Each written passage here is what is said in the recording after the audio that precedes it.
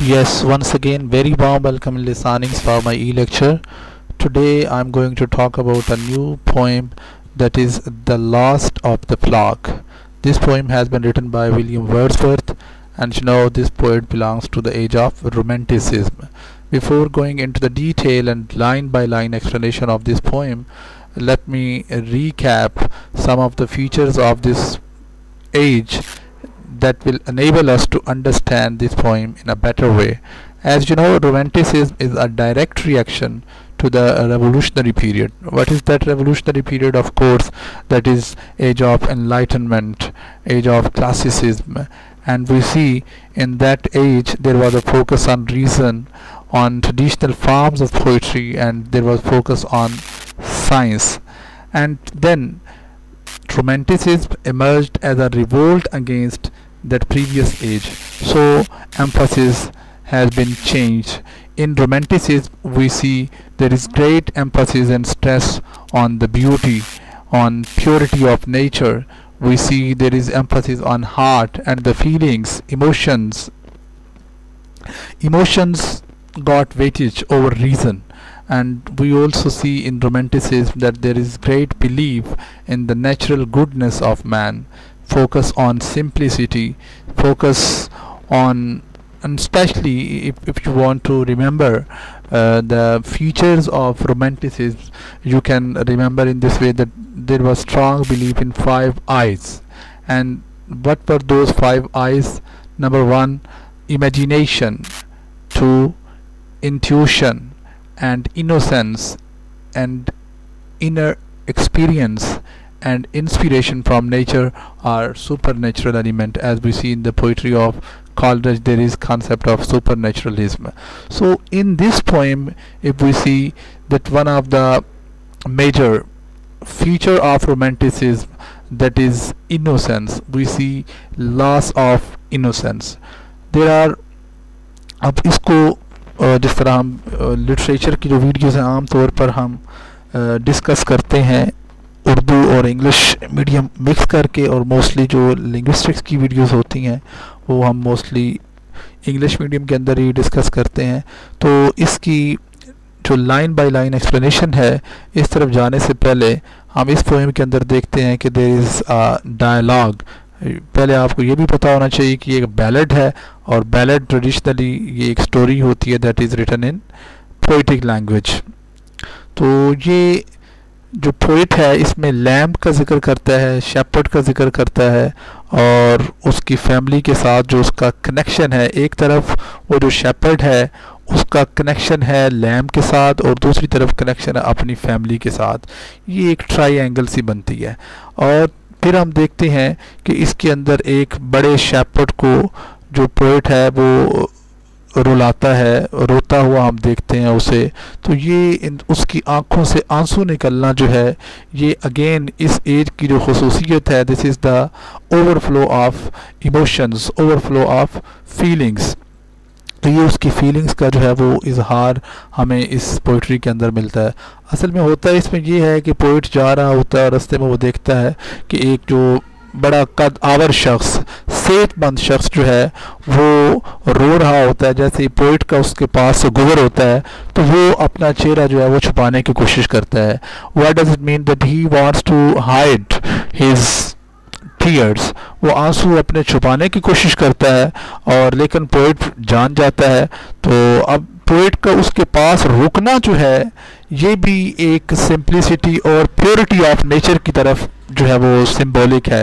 वैसे तो आप देखते हैं कि हादसे से बड़ा हादसा ये होता है कि हादसे के वक्त लोग रुकते नहीं हैं, लेकिन पोइट ने उसको देखा और देखा कि वो रो रहा है और उसने छुपाने की कोशिश की, लेकिन इसके बावजूद पोइट रुका। तो ये सिंप्लिसिटी ऑफ नेचर और simplicity and originality of man है कि इंसान ने फीलिंग्स को समझना शुरू किया। वो जो पहले वाली बात थी कि एहसास मोहब्बत को कुचल देते हैं आलात, वो आलात की दुनिया से निकलकर इंसान ने इंसान से मोहब्बत करना जो है वो सीखी। तो इसमें पोइट का रुकना जो है वो इस बात की तरफ दलालत कर रहा है कि ये रोमांटिक एज के अंदर ये फीलिंग्स, ये इमोशन, हार्ट से चीज़ों को फील करना जो है वो आया। तो बहरहाल पोइट रुका और रुकने के बाद पूछा और क्या हुआ, उसकी बाजुओं में एक लैम्प थी। लैम्प मतलब ये शीप जो होती है, ये अब ये लैम्प जो है ये अलामत आप समझें, consider it as a symbol of innocence, right. अगर आप इसको इनोसेंस की अलामत समझें और फिर आहिस्ता आहिस्ता देखें कि किस तरह जो है इसका मीनिंग जो है वो हमारे सामने इस पूरी पोएम का डिवेलप हो जाएगा।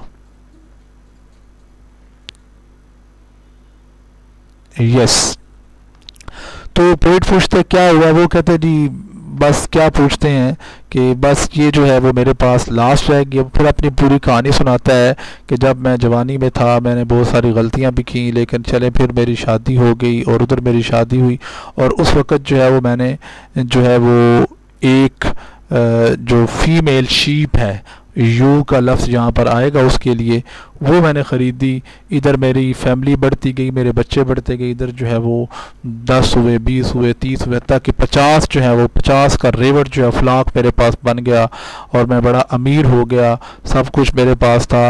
लेकिन फिर एक ऐसा वक्त आया, अब ये इसके अंदर कुछ स्पेसिस हैं कि पोइट जो है वो हमें नहीं बताता कि उसके ऊपर ये गुर्बत क्यों आई, उसकी वजह क्या थी। उसके पीछे कई मतलब स्पेसिस जो है वो हम अपनी तरफ से एज्यूम कर सकते हैं। हो सकता है कि इंडस्ट्रियल रेवोल्यूशन का असर भी था, वार्स भी थी, तो उस वक्त कुछ महंगाई का दौर हो, ये एक स्पेसिस है, हर बंदा अपने तौर पर इसको जो है वो एज्यूम कर सकता है। तो पोइट ने काफ़ी सारी स्पेसिस इसके अंदर छोड़ी हैं कि जो हमें खुद से एज्यूम करना पड़ती हैं, और तब जाकर चीज़ों का एक दूसरे के साथ कनेक्शन जो है वो बनता है। अब आप इसमें देखो, उसने कहा जी मसला ये है कि फिर 50 का फ्लाक हो गया, फिर अचानक ऐसा हुआ कि मेरे पास कुछ नहीं था, तो इधर मेरा फ्लाक बढ़ गया और इधर मेरी फैमिली बढ़ती गई, मेरे बच्चे बढ़ते गए, 10 बच्चों का जिक्र है। फिर वो कहता है कि मैंने जो है वो कहीं से अपील की कि मेरी जो है वो इकोनॉमिक हेल्प की जाए, लेकिन उन्होंने कहा कि तुम तो 50 रिवर के मालिक हो, 50 शीप, 50 लैम्प हैं तुम्हारे पास, तुम्हारा तो बड़ा मतलब ये कारोबार है, या तुम वेल सेटल हो इकोनॉमिकली, तो हम ऐसा करो उनको फ़रोख्त करो। कहते हैं तो फिर मुझे फ़रोख्त करना पड़े, क्यों कि मेरे पास एक तरफ जो है वो फैमिली थी, एक तरफ ये लैम्प थी, और साथ वो जिक्र भी करता है कि मुझे इन लैम्प से अपनी फैमिली से ज़्यादा मोहब्बत थी। अब ये जो लैम्प के साथ मोहब्बत, अगर आप एक तो सिंबल ये है कि इसको इनोसेंस लें, दूसरे नंबर पर इसकी सिंबल आप ये भी ले लें कि एक मटीरियलिस्टिक थिंग्स हैं, कि इंसान को मटीरियलिस्टिक चीज़ों के साथ कितनी मोहब्बत होती है, और इंसान को जितनी भी मोहब्बत हो एक वक्त आता है कि फिर ये मोहब्बत उसे जो है वो किस तरफ लेकर जाती है, ये भी मतलब इस पोएम के अंदर आपको देखने को चीज़ें मिलेंगी। बार वो कहते हैं कि फिर आहिस्ता आहिस्ता मैंने इन चीज़ों को सेल करना शुरू कर दिया, लैम्प्स को सेल किया, और फिर एक वक्त आया कि 10 रह गई, 5 रह गई, और फिर वो कहते हैं कि ऐसे ये सारी चली गई, और ये लास्ट वन है जो भी मेरे हाथ में है। ये ओवरऑल पूरा डायलॉग है। अब हम देखते हैं कि अब इसके अंदर देखें कि अगर लैम्प को सिंबल लें कि जिस तरह बचपन होता है, बचपन के अंदर इंसान के अंदर बहुत ज़्यादा इनोसेंस, प्योरिटी होती है, वक्त गुजरने के साथ साथ प्योरिटी जो है वो ख़त्म होती जाती है। वो कहता है कि ये लॉस हो रहा है कि मेरे अंदर से ओरिजिनलिटी, प्योरिटी जो है वो अपने इख्तिताम को पहुंच रही है। इसके ऊपर भी शायद जो है वो लेमेंटिक एटीट्यूड जो है, वो रोने धोने वाला एटीट्यूड जो है वो शायद दिखाया जा रहा है। बहरहाल ये एक सब्जेक्टिव पोइट्री है, आप इसको कई अंदाज के साथ जो है वो इंटरप्रेट कर सकते हैं। लाइन बाय लाइन पढ़ने के बाद मज़ीद इसकी इंटरप्रिटेशन करने की कोशिश करेंगे। ये जो बातें भी मैंने आपको बताई हैं, आपको अभी यही बातें यहाँ से मिलेंगी। इन distant countries have I been, and yet I have not often seen a healthy man, a man full grown, weep in the public road alone, but such one on English ground. And in the broad highway I met, along the broad highway I came, his cheeks with tears were wet, sturdy he seemed, though he was sad, and in his arm a lamb he had. बहुत simple सा इसका है कि in distant areas, right? Sorry, let me point out this one. Yes, this is how we can point out.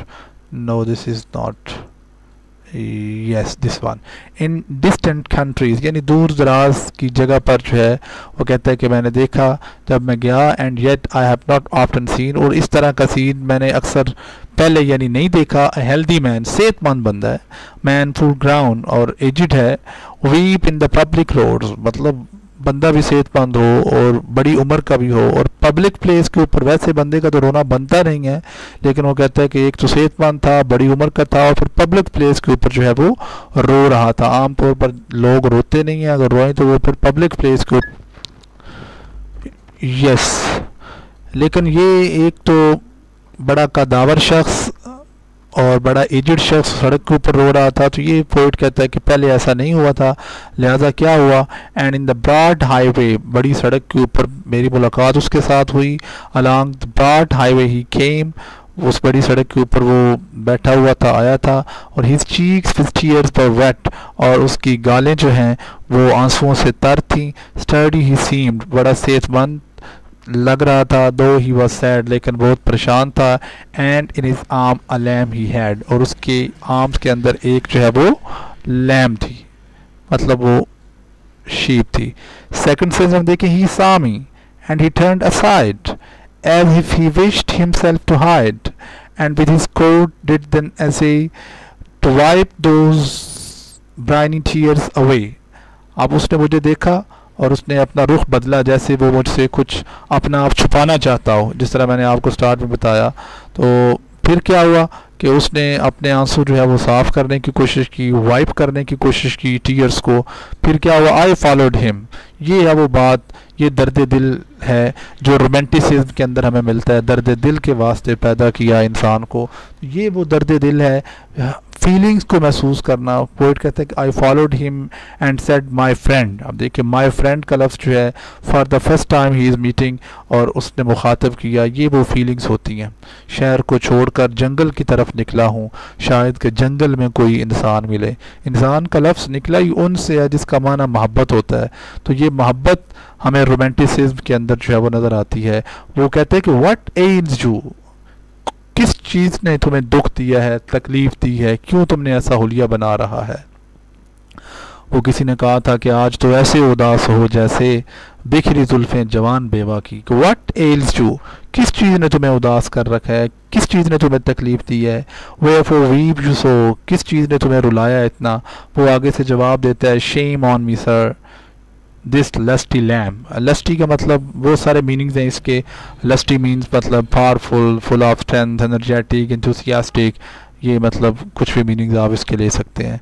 कि शर्म वाली बात है कि मुझे इस लस्टी लैम ने जो है वो, अब वो कैसे, he makes my tears flow, इसने मुझे रुलाया है। Today I fetched him from the rock, he is the last of all my flock. मैं आज इसे ऊपर चट्टानों से लेकर आया हूँ, रॉक से लेकर आया हूँ, ये मेरा फ्लॉक जो मेरा ग्रुप ऑफ था, रेवर जो था मेरा शीप का, उनमें से ये लास्ट है। अब आप नेक्स्ट स्टेंजा देखें, यस दिस वन। अब वो अपनी पूरी स्टोरी बनाता है, as it is done in ballad. वो कहते हैं when I was young a single man and after youthful follies रैन। जब मैं अकेला था, यंग था, तो आफ्टर यूथफुल फॉलीज रैन कमिट करता है। जवानी जो है वो सारे लोगों की ज़िंदगी का हिस्सा होती है, जिसको ज़िंदगी की सांसें इजाज़त दें और वो जवानी का हिस्सा गुजारे। तो mostly people commit different mistakes, different follies in this as. वो कहते हैं कि चले बहरहाल जो होना था वो हो गया। दो little given to care and thought, कुछ मैं एहतियात कर सका, कुछ ना कर सका, लेकिन फिर क्या हुआ कि yet so it was an EWE, इसको पढ़ेंगे यू। यस, ये फीमेल शीप के लिए लफ्ज़ यूज़ होता है। तो मैंने एक फ़ीमेल जो है वो शीप ख़रीदी, क्या हुआ, and other sheep from her I raised, उससे फिर एक और जो है वो उसने जन्म दिया। फिर क्या हुआ, as healthy sheep as you might see. अच्छा जी, फिर क्या हुआ, and then I married and I was rich, शादी मेरी हो गई, मैं काफ़ी अमीर था। और अमीर क्यों था कि as I could wish to be, जितना मतलब मैं होना चाहता था उस हद तक जो है वो मैं अमीर हो चुका था। 20 of sheep I numbered a full square. अब जो है वो शीप की तादाद जो है वो बढ़ती गई। And every year increase my store, और हर साल जो है वो मेरे स्टोर के अंदर, मेरा जो फार्म था उसके अंदर इनकी तादाद जो है वो बढ़ती गई। फिर क्या हुआ, year after year my stock it grow, वक़्त के साथ साथ जो है मेरा स्टॉक। अब इससे ये भी अगर आप इसको मटीरियलिस्टिक परस्यूट की तरफ लेकर जाएं तो फिर क्या है कि मेरा मतलब मैं मादी दुनिया के अंदर जो है वो गर्क होता गया, ये चीज़ें बढ़ती गई। Year after year my stock it grow and from this single you. अब फिर क्या हुआ, एक सिंगल से जो यू मतलब जो फीमेल शीप मैंने ली थी उससे फुल 50 कॉमनली शीप आई रेस्ड। यानी एक, आपको पता है वैसे भी इस तरह के जो भेड़ बकरियों वाला काम होता है इसमें बरकत भी बड़ी होती है। फिर उसने कहा बहरहाल कि मैंने जो है वो 50 तादाद मैंने कर ली। एज फाइन अ फ्लाक एज एवर ग्रेज्ड, बड़ा उम्दा फ्लाक मेरे पास रेवट जो है वो तैयार हो गया। As fine फ्लाक as ever grazed upon the क्वेंटॉक hills they fade, यहाँ पर ये चरते थे। फिर क्या हुआ, दे थ्रोव and we at home did thrive, वहाँ पर वो बढ़ते रहे और फैमिली मेरी जो है वो घर के अंदर बढ़ती रही। This lusty lamb of all my store is all that is alive, अब जो है उन सब में से सिर्फ एक ही जिंदा है। अब and now I care not if we die, अब मुझे इस बात की परवाह नहीं है कि अब हम सारे भी मर जाएं, पैरिश ऑल ऑफ पॉवर्टी, और गुर्बत से सब का खात्मा हो जाए। वो कहते हैं, अब देखिए कहते हैं कि 6 चिल्ड्रन सर, सॉरी स्टार्ट के अंदर शायद मैंने 10 चिल्ड्रन का जिक्र किया है। 6 children sir had I to feed, मुझे 6 बच्चों की कफालत करनी थी। Heart labour in time of need, जब ज़रूरत थी तो मैंने हार्ट लेबर भी। My pride was tamed and tamed मतलब जो है वो उसका जो प्राइड को टेम की, शायद उसकी वाइफ ने टेम किया है, इस तरह की इसका कुछ मीनिंग हो सकता है। And in our grief I of the parish asked relief, parish मतलब लोकल जो गवर्नमेंट की एक बॉडी होती है, उससे वो कहता है कि उस सदमे के लम्हे के अंदर कि जब खाने पीने के लिए कुछ नहीं था, बच्चों की 6 बच्चों की कफालत करनी थी, तो मैंने कुछ फंड मांगा। तो फिर उन्होंने क्या कहा, they said I was a wealthy man, उन्होंने कहा तुम तो पहले ही बड़े अमीर आदमी हो। माई शीप फॉन द अपलैंड, फिर तुम्हारी तो जो है वो कहते हैं ना तुम्हारी जो अपनी ज़मीनें हैं, तुम्हारी अपनी भैंसें हैं, वो कहते हैं तुम्हारी तो अपने रेवड़ हैं जो उधर चरते हैं। And it was fit that dense I took where of to by us bread, मुझे फिक्र थी कि कहाँ से मैंने रोटी जो है वो ख़रीदती हैं। Do this how can we give to you, उन्होंने कहा कि इसको जो है वो फ़रोख्त करो, करो ये काम। दे cried what to the poor is due, गरीब बंदा जो है वो इसके अलावा कर ही क्या सकता है। तो फिर कहता है मैंने क्या किया, I sold a sheep and they had said as they had said, तो मैंने उनके कहने पर शीप जो है वो फरोख्त करना शुरू कर दी जिस तरह उन्होंने मुझे कहा था। And bought my little children bread, मैं अपने बच्चों के लिए खाना लेकर आया। And they were healthy with their food, वो तो खाना खाकर हेल्दी हो गए। For me it never did me good, लेकिन वो शीप के साथ मेरी मोहब्बत, मेरा उन्स, मेरा प्यार इतना था कि मुझे अच्छा नहीं लगा। अ वूफुल time it was for me, कि वो या वूफुल टाइम इट रिफ्लेक्ट्स। आप इसको इस तरह भी देख सकते हैं, if we take lamb as a symbol of peace, as a symbol of nature, as a symbol of love, तो फिर ये है कि ये सारी इमोशनल इंटेंसिटी जो है वो हमें शो हो रही है लैम की सूरत के अंदर। जिस वक्त ये जो कहता है आ वो full time it was for me, मतलब वो अब उसके हाथ से चले गए लैम, तो फिर उसके लिए ये बड़ा परेशान कुन मरला था। To see the end of all my gains, कहते हैं कि देखो मेरी सारी ज़िंदगी की कमाई किधर गई।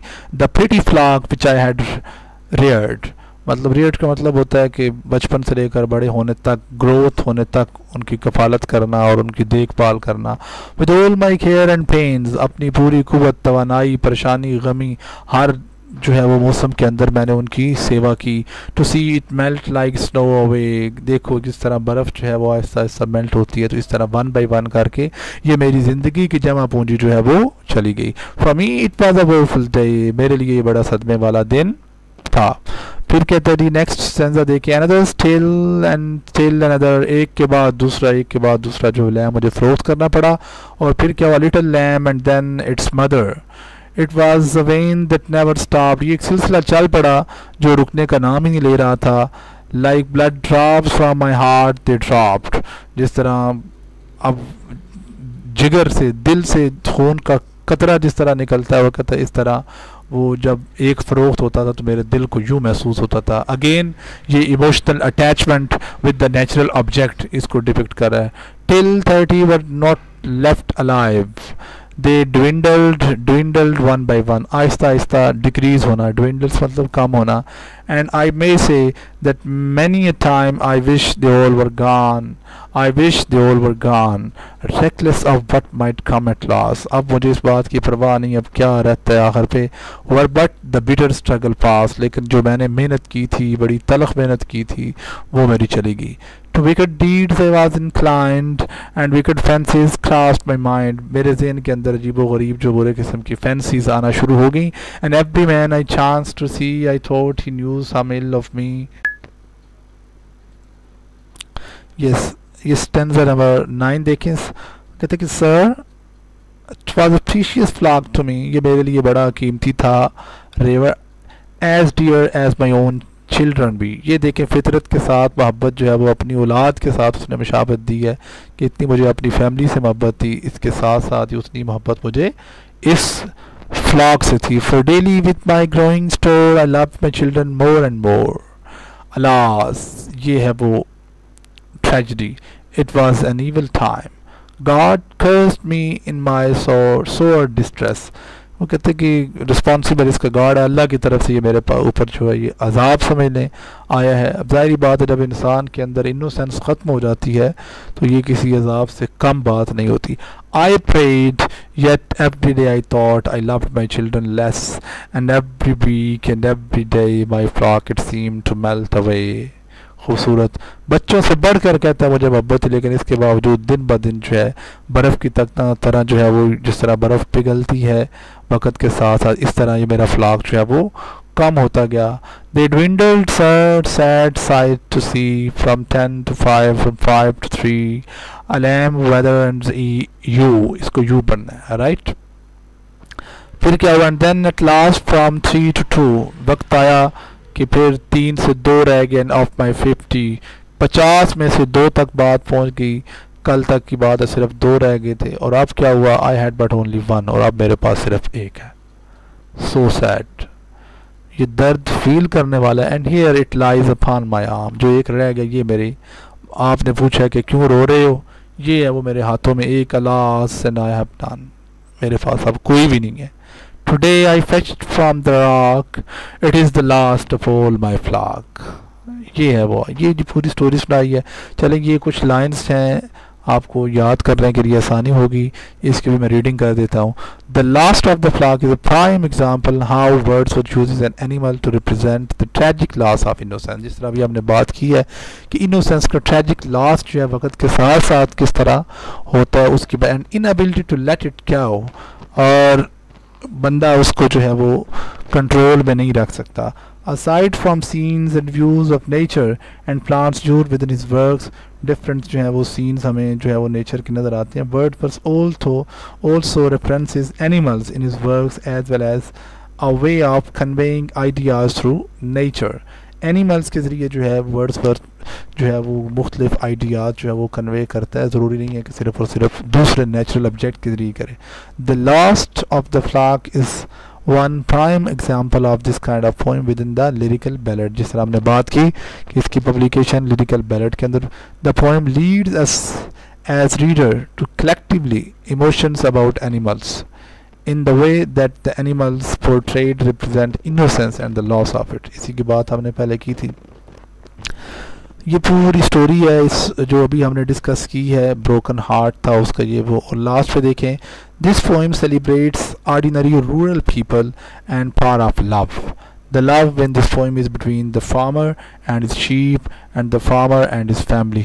यानी उस जो फार्मर था, किसान था, शेपर्ड था, उसके जो है वो मोहब्बत उस शीप के साथ भी थी और फैमिली के साथ थी. ही loves his family so much that he is willing to part with his sheep whom he also loves as dear as my own. ये उसके अपने अल्फाज थे. This is all about today's lecture. I hope it will be beneficial for you. Stay blessed. Have a wonderful and blessed life. Thank you so much.